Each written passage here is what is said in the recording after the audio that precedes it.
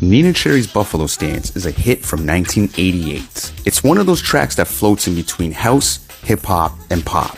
And Neneh herself has gone on to have a great career. Not as well known as her peers, but still pretty decent. During the song Buffalo Stance, she gives a shout out to her then DJs, the Wild Bunch. But who exactly were they? Well, one of the members left to join Soul to Soul.